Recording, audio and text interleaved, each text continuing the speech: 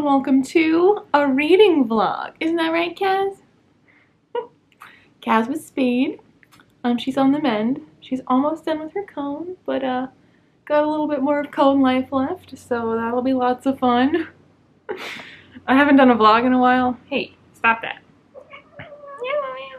I haven't done a vlog in a while, because I mean, I've been very busy, and also like vlogging for my patrons kind of like gets all of like my vlogging energy out, so I just like don't feel like doing any additional other vlogs, but I do like doing regular channel vlogs as well. So now that I'm done with my ridiculous October TBR, I have a little bit more time in November, although not a ton, because like that is what's still on my TBR this month. That and 3 books next to me that I'm about to go over, and then like I finished those already. So still a lot. It's just compared to October, it's like, oh no. Anywhoosies, yeah, so today and tomorrow, Saturday, Sunday, this is a weekend vlog. So can you tell I haven't done this in a while? I don't know what to say anymore.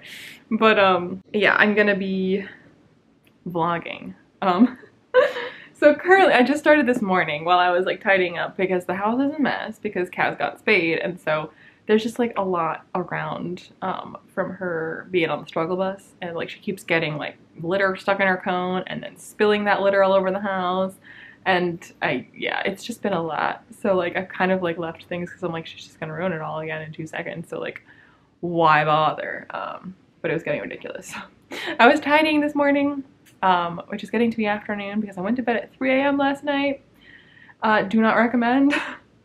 So I woke up a little later and then did some tidying, and I still haven't had coffee or breakfast yet, and we're getting to, what time is it? It's almost 11 o'clock, so I guess brunch is a thing, yes, on weekends. But while I was tidying, I started listening to Half the World by Joe Abercrombie, which is the 2nd book in the Shattered Sea. I already finished my reread of Half a King, which is the patron buddy read for October. That's that stack over there. Yeah, the 2nd time through, I will say, even though I'm listening to Half the World and it's the same narrator, I feel like the narrator doesn't do these books justice. He's not bad. It's just like the Shattered Sea as compared to First Law feels so dry and boring and dull and flat, which sounds very harsh, but I mean, it's as compared, like it's not bad, it's just as compared to First Law, you're like, where's the pizzazz? So that said, some of it's to do with the narrator, because like if you really listen to what he's saying, a lot of it is like quippy and sarcastic and witty, but he's reading it really like dead and dry and like not sarcastic, if that makes sense. So like while you're going through it, you're like, this feels very serious and dry, but you're like, no, he's just all these things that are actually like sarcasm and bits of wit, he's just not reading them like that. So I kind of recommend not doing audio. It's not terrible, it's just very dry and I mean, he's no Stephen Pacey. That said, a lot of people said that the other books in the series are a lot better than Half a King, and I was like, well, maybe it's just the narrator, but I'm still listening to this on audio because I have it from the library, and you know, it's efficient while I'm cleaning to have something to listen to, so I thought I might, you know, flip back and forth and read some of this instead of just listening to it. But even though the narrator is still the same, and he still has the same kind of problems, this book is already a lot more interesting to me, and I barely started it this morning. I'm not very far into it. It follows, the main character from Half a King is still in it, but he's not the main character. It's a different main character. There's more than one main character. We have multiple perspectives now, which Half a King didn't have, and I'm already liking it more, so yay for that. I always had hopes when people said the rest of the series is better. I was like, I sure hope so. Anyway, so Half the World, just started it today. Then I am rereading The Name of the Wind this month. I did barely start it, as you can see. And yeah, this is my 3rd time reading Name of the Wind. November seems always like a good time to be reading Name of the Wind, because it's not an October-y book. It's not like a spooky book, and it's not a Christmas book, but it is very much a fall book. So November is a good time for that. So I'll probably chug along through a bit of Name of the Wind, and I need to film some regular channel videos today, and one of those videos I need to, I mean, I'm not going to try to reread Name of the Wind before I film it, and I don't need to, but Name of the Wind is going to be relevant to that video, so I kind of want to like read a bit and like get my brain heading to the halls of my mind palace where the Name of the Wind stuff is stored. So Name of the Wind. And then it's time, I think, to start the Wheel of Time. The show comes out November 19th, I think. So I want to start reading this now, and I was thinking maybe of just vlogging separately this and then my reaction to the show, but I've obviously decided against that because I'm considering starting it here. That said, I might vlog again later this month when I'm watching the show, and then you'll get my thoughts there. So anyway, hoping to start The Eye of the World this weekend as well. So I have kind of a lot going on, and I've got a late start. But yeah, so I need to be reading those books and get as far as I can get in them, and film some regular channel videos, vlog for y'all, and, you know, do some, you know, eating, sleeping, this sort of thing. Yeah, I mean, I feel very tired from going to bed so late, so I kind of just want to sit on the couch, drink coffee, and watch Great British Bake Off for like 5 hours, but no, we are reading, and that's part of the reason I'm vlogging, because, you know, if I'm vlogging, then I can't just be a couch potato. I have to actually read, so I can do it. I can, and I will, and you shall see it. Anyway, I probably should make some breakfast or something. Coffee at the very least, so let us do that.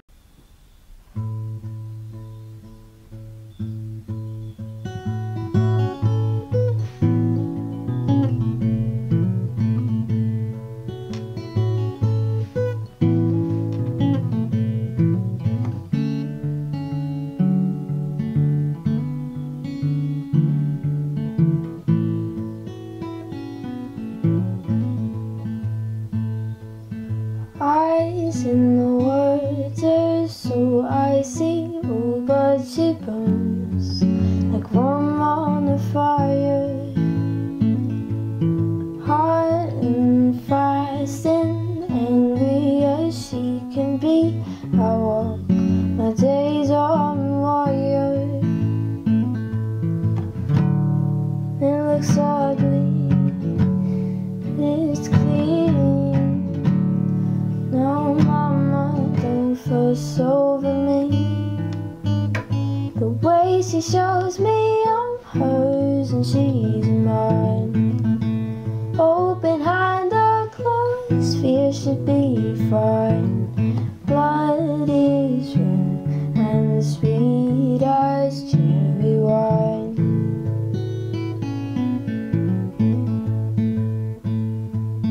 Calls of guilt seem thrown at me, oh, while she stains seeds of some other, thrown at me so powerfully, just like she throws the arms of a brother.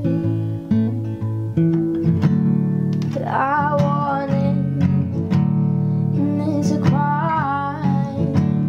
She's not around most of the time. The way she shows me I'm hers and she's mine.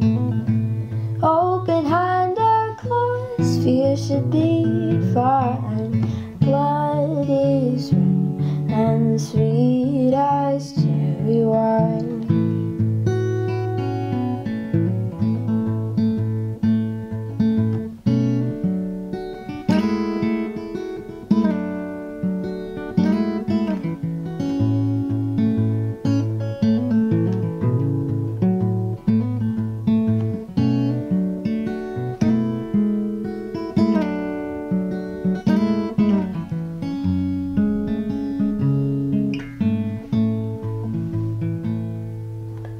Fighting furies, fiery, oh, but she loves sleep to the freezing.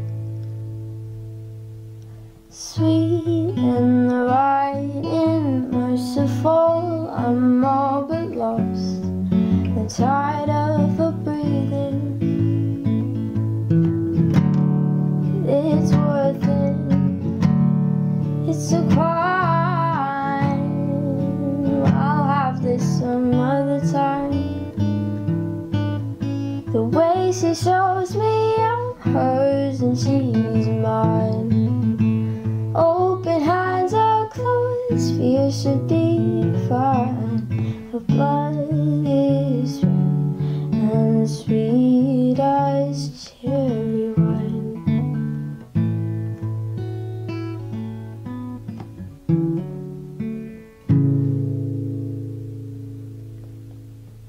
still very much in the beginning, in this beginning bit of Eye of the World.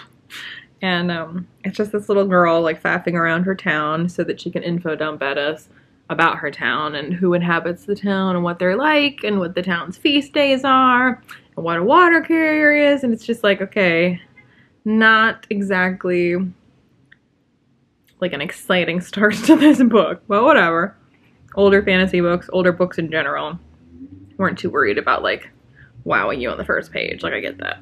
But when people say that Robert Jordan's strong suit is not characters, I already think I feel like I know why. Because, right, this is like, you know, close third person, so like it's in third person, but we're clearly seeing things from the perspective of this little girl who is worried about people thinking of her as a little girl and like wants to be seen as one of the big kids, but she doesn't get why like the older kids would like look romantically at each other. Like, no. So she's like very much a little girl. So she thinks about things kind of in a silly way, which is kind of annoying, but also like that's actually fine.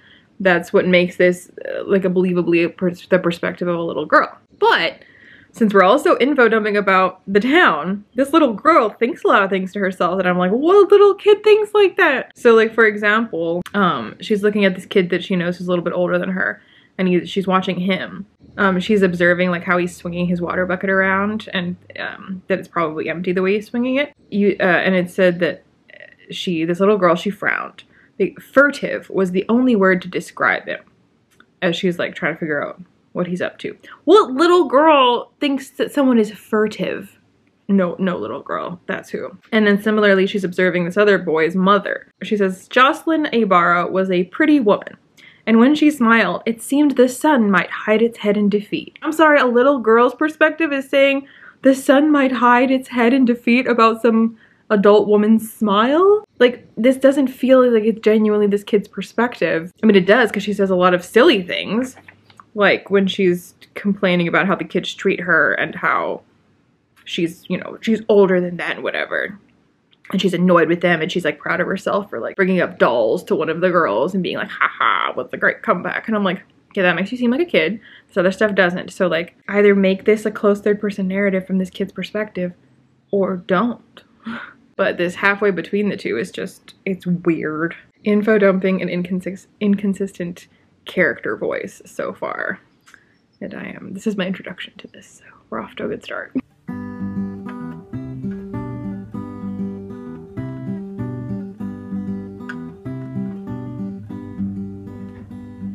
Sweet creature, had another talk about where it's going wrong. We're still young. We don't know where we're going, but we know where we belong.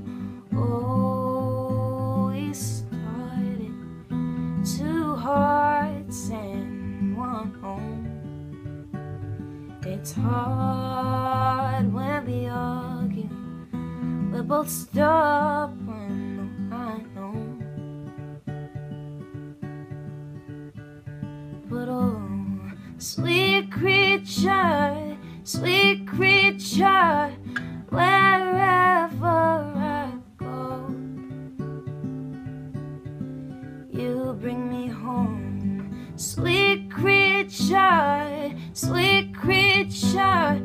when I run out of road, you bring me home.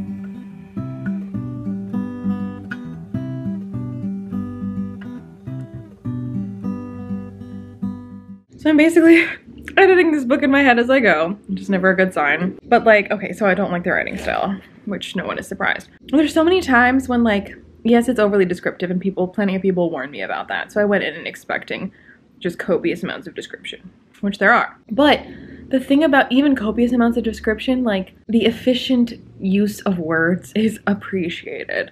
And not just because, I mean, like, description is arguably extraneous in any amount. But when you belabor the point, then it draws the attention even more to it. You're already doing description, which is like, again, like more flavoring than actual meat. And when you overdo it and duplicate your efforts. Now you're wasting my time twice over, if that makes sense. Like, I don't want to make it sound like description is always a waste of time. But it is like, you know, like, I think I'm making sense. Anyway, so I've just been generally annoyed with the writing style, but I just felt like the perfect example of like, why did no one catch this on an edit? Or maybe they did, and he was like, I like it like that, which, you know how men be. But, okay, so this feller is walking around. We're getting tons of description of his clothes and his quiver of arrows and his bow, which is in his hand, and he knows how to use it because of this and such person teaching him, and you're like, okay, that's a lot of information, but whatever. So we get to hear about all the different weeds and things that he's walking on. So only trees that kept leaf or needle through the winter had any green about them. Snarls of last year's brambles spread brown webs over stone outcrops under the trees. Nettles numbered most among the few weeds.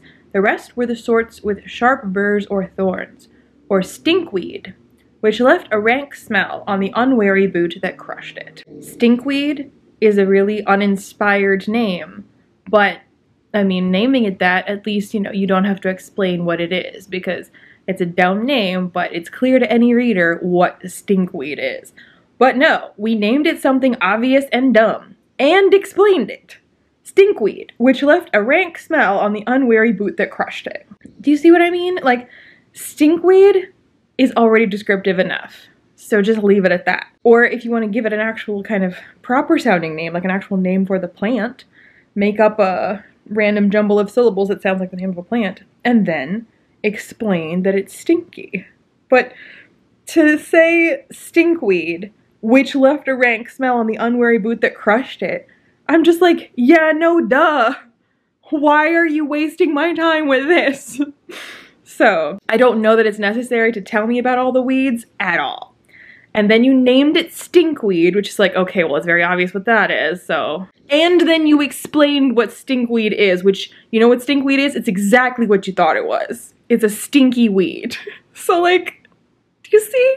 Like, that's why I'm like, this needs an editor, because it's constantly stuff like that where I'm like, I mean, already the POV doesn't really match the voice because of what is being called attention to by the person, where I'm like, this kid wouldn't be thinking about that. This kid wouldn't think those words. This kid wouldn't have that perspective. And then these over descriptions were, again, like multifold. Don't need to know about the weeds, but okay, you told me about the weeds. And then you explained the weeds. Like, okay. Okay. So, I don't think I'm gonna like this book, but we're gonna crack on.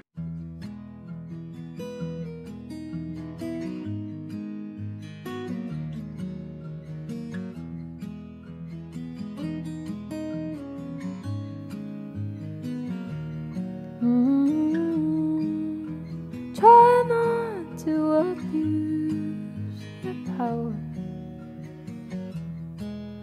I know we didn't choose to change.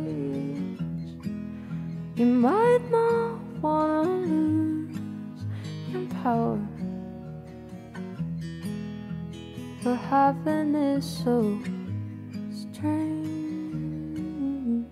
She said, you were a hero, you played the part, but you ruined her in a year. Don't act like it was hard. You swear you didn't know.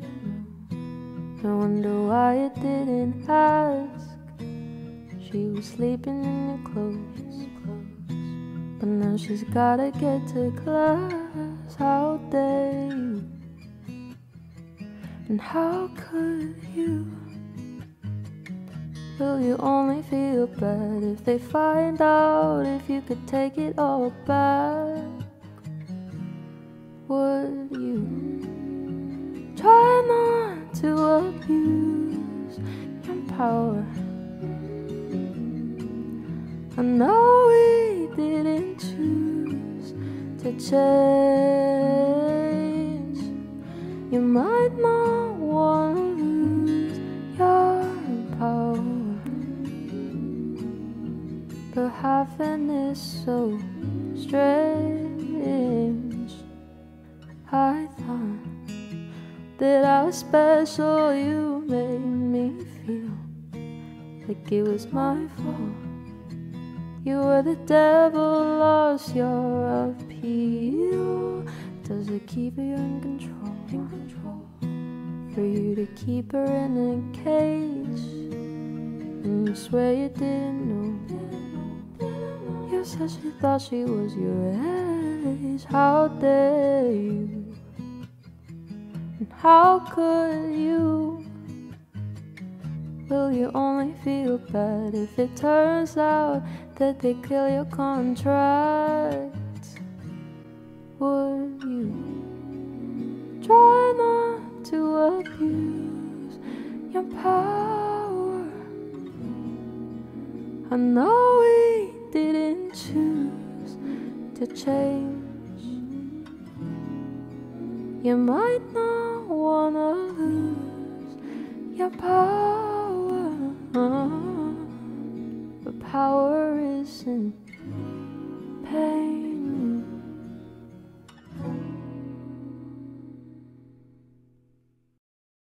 Well, good afternoon.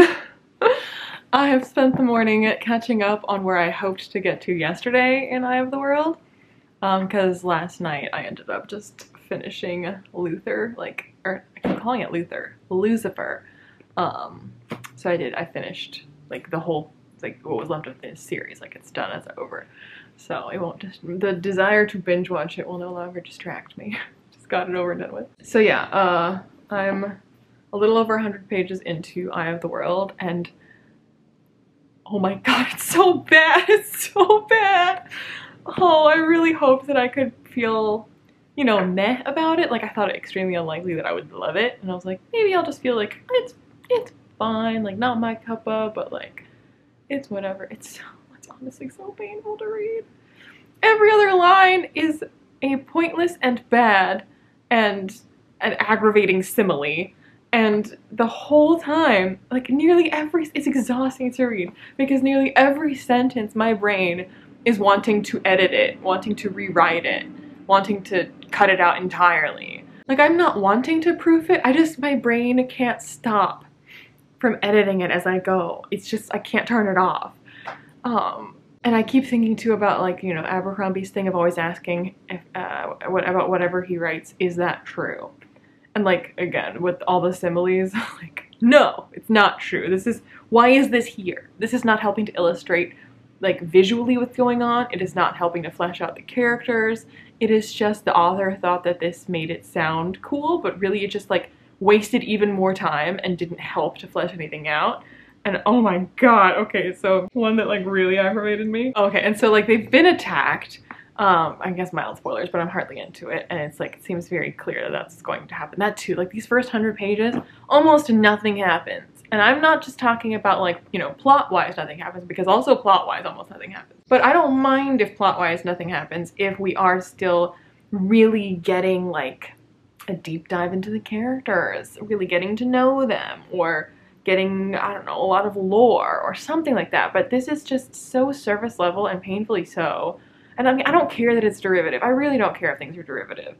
And you don't have to be original. You just have to do it well. You have to be writing a story that feels real and compelling and immersive. And again, like, you can have a village and you can have a dark evil force that people are afraid of that's become the stuff of, I mean, yeah, like 10 billion books do that, but if you do it well, it doesn't matter. This is not doing it well.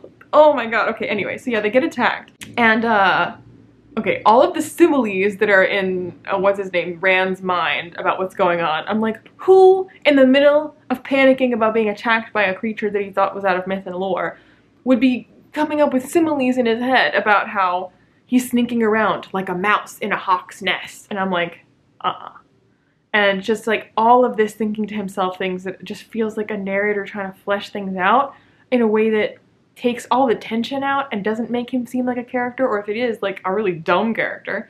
And then, so like his father and him like sort of like reconvene in the woods, and you know, the things that attack them are still nearby, so they're like, you know, trying to like speak in hushed tones, except having like a full-on expository dialogue where I'm like, and at one point, like, he even draws attention to it. He like tells him to hush and to keep his voice down. And then as soon as he said, hush, keep your voice down, then has like a paragraph of like talking about what they need to do next. And I'm like, Who, like, crouching in the woods, afraid that these crazy animal, beastie, demon things, Trollocs, that's what they're called, they're just called Trollocs. Anyway, they came and attacked you and you barely escaped and you think they're still around and you're crouching and hiding and you're, like, panicking about it, but also, like, trying to, like, figure out what to do. Who speaks in paragraphs at each other like this? Like, it's ridiculous. It doesn't feel real. It doesn't feel tense. Like they're doing, like, info dumps about, like, what they believe about Trollocs and why, you know, they thought they were from myth, but obviously they're not, and what to do next. And I'm like, this is not the time for this. Like, this, what? Why are they having this conversation right here, right now? Can you imagine crouching and hiding from beasties and having a full-on conversation about them and about what to do? No. No, you wouldn't. You would do that later when you well and truly made your escape. Like, having, like, a brief moment of just, like, oh my god, I can't believe they're real. Like, that would be enough. That would be enough to convey to the reader that, like, this is something out of stories and you can't believe you're encountering them. Not full sentences about how, like, you thought they were from myth and legend, but, like, oh wow, I guess they are real. Like, you wouldn't say all of that. You just wouldn't. Also, you know, Dad got injured. He got, you know, I guess, stabbed or hurt in some way. He's bleeding. But also, so this happened like a minute ago, right? You know, they've just made it to the forest and they're still crouching and hiding from the things that did them. And his son notes that, you know, he's like really hot, like he has a fever. And I'm like, who would have a fever? I'm not an expert on wounds or wound care or like body's reactions to wounds, but I'm pretty sure you don't develop a fever a minute after getting stabbed. I'm pretty sure if you have a fever that is caused by a wound, it is because that wound has become infected. So this whole he's feverish, like 1 second after getting, like if he's feverish because the blade that struck him is magical in some way, well then now's the time to be thinking paragraph-long thoughts, Rand, about how people don't get a fever when they get stabbed immediately, so there must be something more to this blade. Maybe the blade is poisoned, maybe it's a magic blade that is hurting him in some way. But no, he seems like it's, you know, upsetting that Dad's been injured, but it seems in no way out of the ordinary that he'd have a fever immediately. Immediately! And, I mean, feverish Dad who got stabbed was also able to have this paragraphs-long dialogue with his son about what's going on and what to do next. Like, I just cannot with this. I just cannot. Oh my god. So these first 114 pages could have been 20 pages, and they could have been paced so much more economically. Like, I cannot even tell you how many times the townspeople said the same thing over and over to each other in different versions of it, just so you could, like, get a bunch of names of townspeople and then get the vibe that they all think and feel this way. Like, I mean, you do not need to do that for 100 pages. You don't. A few sentences could convey this very effectively. And it wouldn't, like, if you're worried about telling instead of showing, it's doing tons of telling. So if you're gonna be telling anyway, because the whole point of, like, going through it down like this and hearing what everybody has to say would be, I guess, in theory, to show rather than tell. Instead of saying everybody's talking about this, you know, you want to show everybody talking about this. There's tons of telling and people just constantly speaking in expository ways that no one ever would. And just the similes, the constant similes that are stupid. Like, oh my, and this isn't even a simile, but it annoyed me for the same reasons that the similes do. But Rand is, you know, crawling around on the ground trying to, like, hide and get away, right? And he crawled across the farmyard, keeping as low as he could, but trying to watch every direction too. He had never thought he would envy an earthworm. Who would, okay, that's stupid, but who would think that? Who would think that while they're trying to crawl away and hide from these things that attacked? You wouldn't be crawling around trying to hide and be like, oh, never thought I'd envy an earthworm. Like, do you see what I mean? That's not, like, it's not helping to flesh out the character, because what character would think this way? None. None. It's, that line, you could just cut it. It doesn't serve any purpose. The fact that he's crawling around, got it, he's crawling around, makes sense. What purpose does the earthworm sentence serve? Other than to annoy me. And it, well, if that was the purpose, it succeeded. And I mean, the amount of times that people say things that are meant to make it sound old-timey, or like make it sound like fantasy, even though the prose and the dialogue is quite modern and basic, but then they'll say things like, you know, oh, but that is just from myth and legend, or those are stories of the olden days, and I've heard it told. Like, that kind of thing where I'm just like, great. Also, the sheer number of nouns that have been capitalized, of like just regular nouns that have been capitalized to make them like a thing. Like, people make fun of YA dystopians for doing that. YA dystopians ain't got nothing on the eye of the world. I should have counted how many, not just how many times those words appeared, because then that would be like in the hundreds, but how many different just regular nouns got capitalized to mean a thing that's like special in this world. Oh my god. Oh my god. Oh my god. I don't think I can do this. Like, I'm really considering just DNFing this because I know it's not gonna get better. I know that. In fact, I also know that if I was to continue in this series, which absolutely will not happen, there are books that are considered bad by the people who love this series, the slog.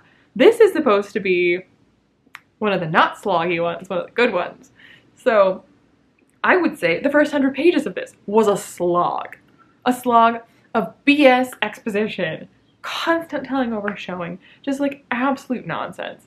Just, oh my god. Oh my god. Did Robert Jordan ever meet human beings? Does he think people talk like this? Because they do not. Oh my god. I cannot with this. I'm so angry.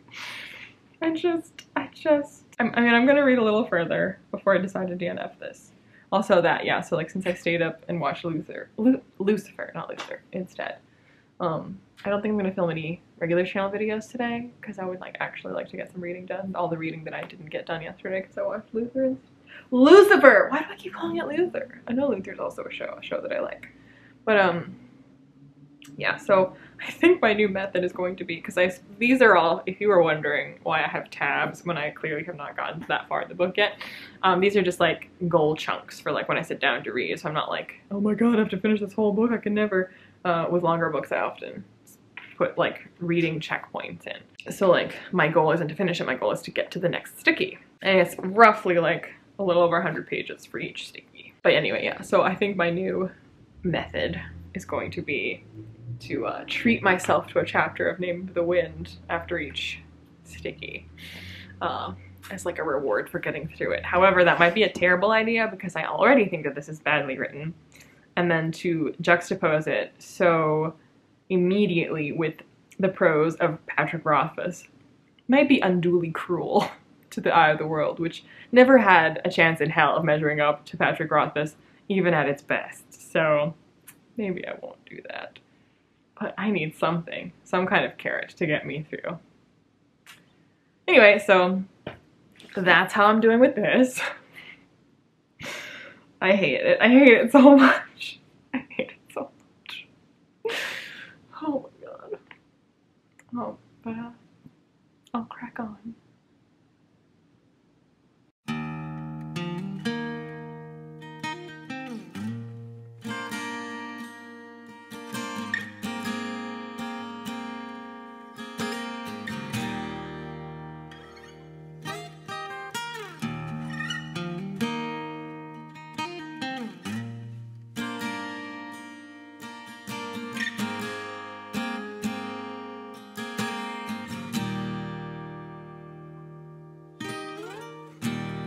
I'm sealed on a porch, a letter said, and then you said, I wanna leave it again. Once I saw her on a beach of weathered sand, and on the sand, I wanna leave her again. On the weekend, I wanna wish it all away, yeah. And they called and I said that I'll go, and I said that I'll call out again. And the reason ought to leave her calm, I know. She said, I don't know whether I'm the box or the man. Oh yeah. Can you see that?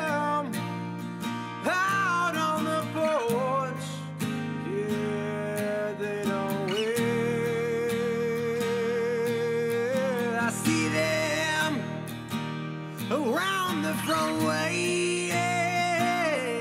And I know I don't wanna stay. Come here, baby. Say hi. Say hi. Ow! That's not saying hi. Very rude. Very rude, child. So I originally planned to make it to my second checkpoint. Not quite gonna make it, I don't think. I'm at page 174. I finished chapter 10. I might read a bit more today, but honestly, I hate it so much. So yeah, like I don't care that it's derivative. I really don't. I almost never care that things are derivative. Like that's never gonna be the thing that I complain about. It might be a thing that I point out. I'm more likely to apologize for it in something that I like than to complain about it in something that I dislike. But so, well, hello, Kaz. Yes, precious?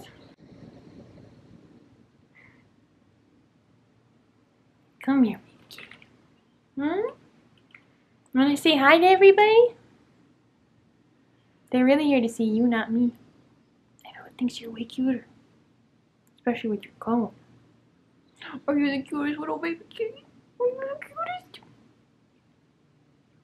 She's the cutest. Yeah. Block my face with her. That's who you're here to see, I know. What's the matter, baby? Yeah. You're okay. Anyway, yeah, back to the eye of the world. There's just so many things. Okay, so I've already complained about the I think I complained about the similes. There's so many similes, and they're not good similes. And they're both not good in terms of like describing or helping to describe a thing. They're also not good in terms of developing characters. They're just like extra. What's the matter, baby? What? What's the matter? You want to read Eye of the World? And then there's just like a ton of little things that like make the world not actually feel like it's well built or well thought out. It's just like been, oh, what's like an old-timey vibe without actually like making any kind of sense. Like there's like white linen napkins at the inn in this backwater town, and they have a down comforter using the word comforter. And I'm like, do they have comforters in like quasi-medieval villages? I don't think so. And I think like it's really, really like they have like a goose feather pillows and whatever. And I'm like, I don't know, this seems a bit fancy for this tiny town, but whatever. And then there's this whole thing of, so they're leaving the town now, right? Because like, because this is the Fellowship of the Ring. So they've been attacked by Trollocs. Now they're leaving to go on the grand adventure, the grand quest. And they need a horse. And so Rand, his dad's like doing better now, he's on the mend, but he was injured. But he's leaving his dad now on his own because he's going off on this quest. And the horse that like fled when the Trollocs attacked, it actually went to the town, so the horse is there. And that's the only horse that I am, as far as I can tell, that Rand and his father have. And so now this like girl from the town wants to go with them on this quest. And she's basically doing a Merry and Pippin where she's like, I'm coming too, where are we going? And they're like, we're being attacked by Trollocs. And she's like, psh, that's ridiculous. You just want to go see the world, I'm coming too. No one disabuses her of this. Like, I guess it's being played for laughs, but I mean like, she doesn't believe her peers when they say this is happening. But the Aes Sedai, Moiraine, is standing right there, and she doesn't go like, no, I mean, they're serious. Like, they are really being pursued by Trollocs, so just, you know, if you do still want to come with us, that's important to know. No, she doesn't. She just lets this girl think that this is just a for fun adventure, which is just irresponsible and stupid, and just really stupid. But anyway, so they need another horse now for this girl that wasn't supposed to go on their quest. So Rand volunteers their horse, Bella.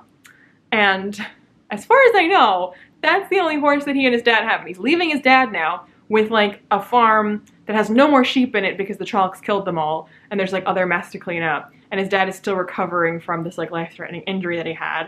And now he's gonna not have a horse because Rand was just like, I'm offering our horse. Not asking dad about it, just, we're taking the horse too. And he mentions, or like he's thinking to himself that he usually, when he does ride Bella, which isn't often because I guess they use her to like pull the cart, he usually rides her bareback. She's not used to having a saddle. So when he grabs a saddle to put on her, she's like weirded out by it. And I'm just like, whose saddle are you using? Like, if you don't regularly use a saddle for this horse, presumably you don't own a saddle for this horse. So whose saddle are you taking? Because in a small village like this, where you're complaining about the fact that your crops are failing and the sheep are being killed, and you're like a very small town out in the middle of nowhere, like the just end of the world, you don't just have like extra saddles lying around. Like, that's an expensive thing to have. So like, you wouldn't just like casually have one lying around that like, oh, no one's using this, let me just take this saddle. Like, that belongs to someone and this isn't addressed. And it's like stuff like that where I'm like, I wouldn't have questioned it if they had just said, we'll use our horse, and like I got her saddle on her and we're good to go. Like, I'd still question him taking the horse away from the dad who probably needs it, but I wouldn't question the saddle thing. But you've gone out of your way to tell me that you don't use a saddle with this horse, but you're just grabbing a saddle and putting it on this horse. And I'm like, whose saddle? So like stuff like that just completely rips me out of the story all the time, because like the characters are thinking things that they wouldn't, doing things that like I'm like have more questions than answers about that. Like, we get tons of info dumps about how they shear their sheep and whatever. Hey, stop that, Kaz. But then there's this like a whole saddle situation. I don't know, I feel like I'm making a big deal about the saddle, but it's stuff like that where I'm like, it's the little things that like, if you're gonna constantly throw bullshit detail at me that no one asked for about like the names of the weeds in the forest that you're tramping on, well, then you can't not think about the details when it comes to something like a saddle. Because like, honestly, that is immersion breaking, because if you want me to feel like this is a real lived-in world, then the having or not having of a saddle would be important to this person's life. It would be more logical, it would be more reasonable for Ranch to be thinking about where he's going to get a saddle from when his horse doesn't have one, than for him to be comparing or saying that he never thought he'd envy an earthworm when he's trying to run away from the Trollocs. What, baby? What are you whimpering about?